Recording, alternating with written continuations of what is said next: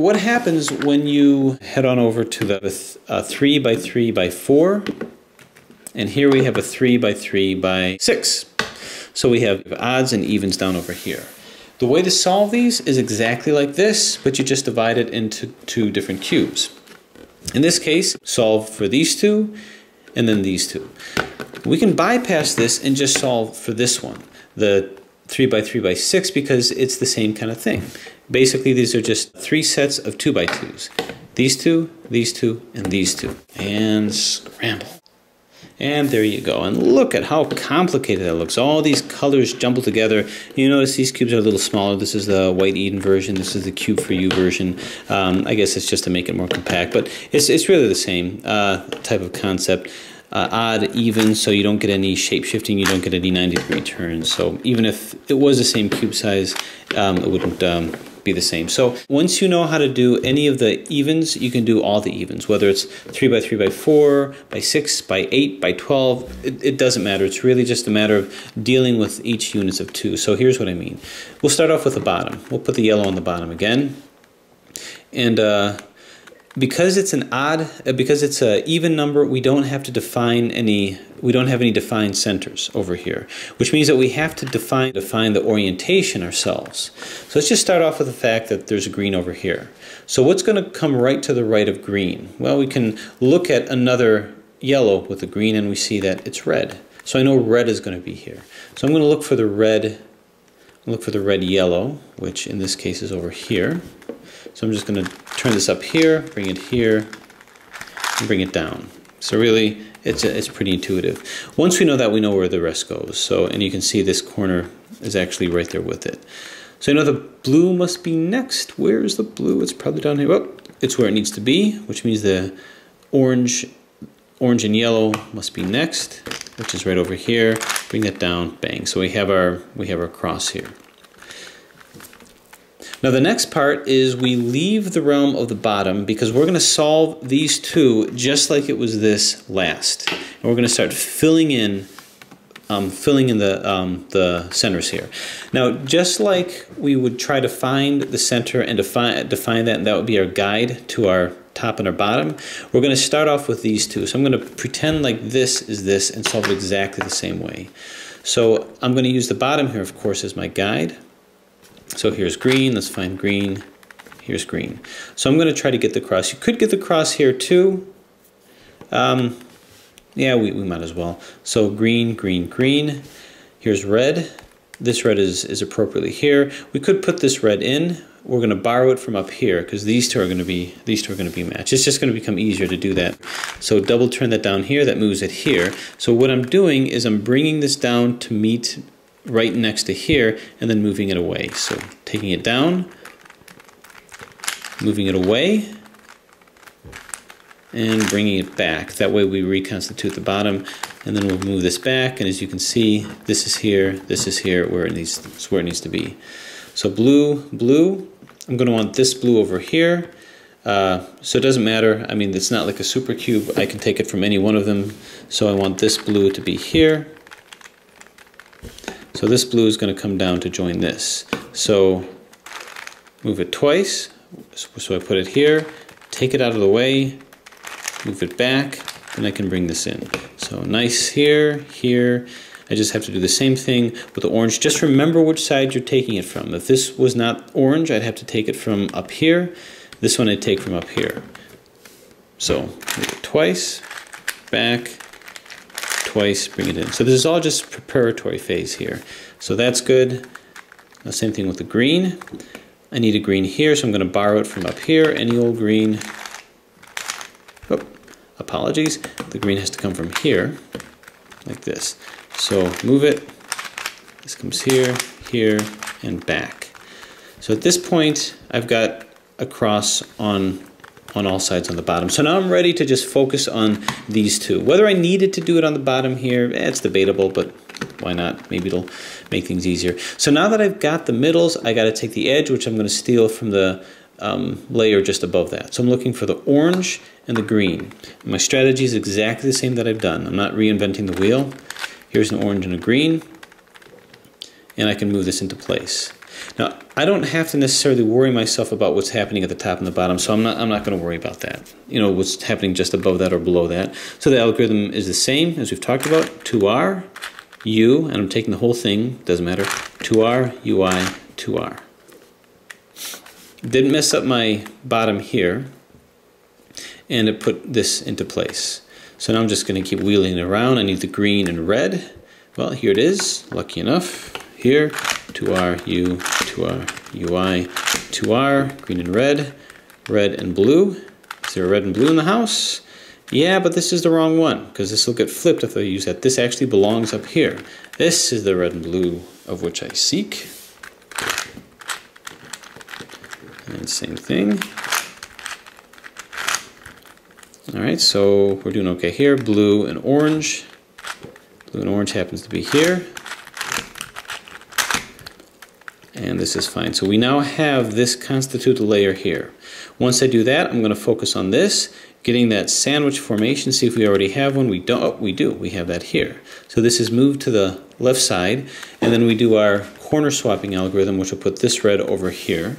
And it's exactly the same thing. 2R, U, 2R, UI, 2R. Now because we're moving these two together, we'll move the entire cube in this direction, this counterclockwise direction, 2R, UI, 2R, U, 2R. So everything is a sandwich, except for this, of course. Sometimes it happens that way. So I'm going to flip-flop these, and it's exactly the same algorithm, 2R, U, 2R, U, 2R, 2U, 2R, 2U, 2R, U, 2R, UI, 2R. All right, that flipped that in. Now I'm just going to flip these two. Same thing.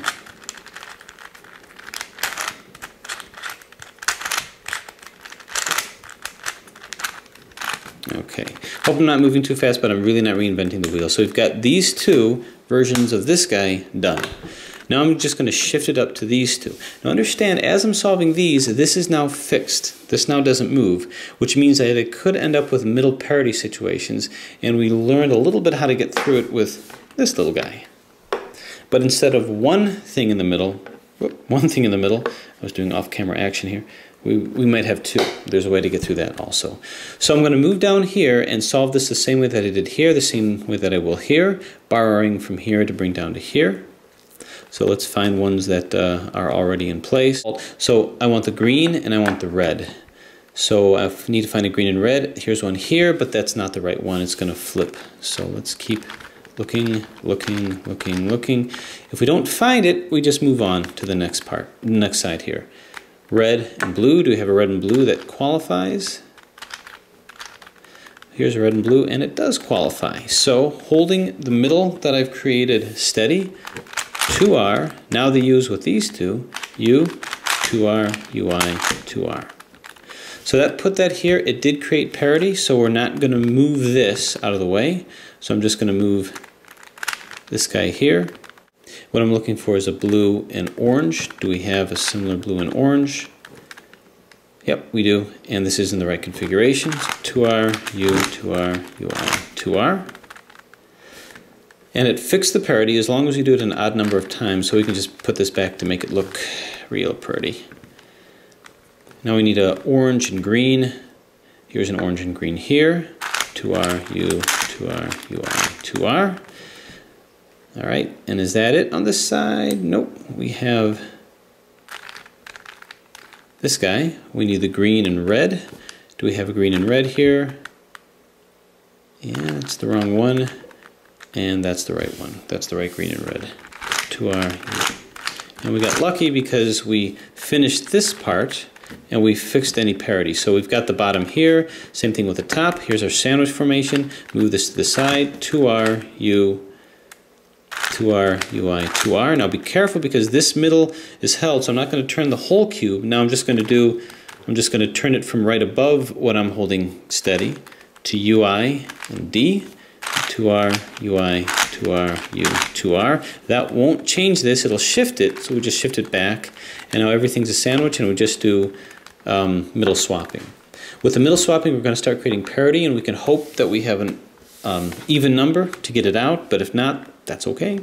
2r, u, 2r, u, 2r, 2u, 2r, 2u, 2r, u, 2r, ui, 2r. So that was flipped in. So we don't want to leave this area here. We'll flip these two. 2r, u,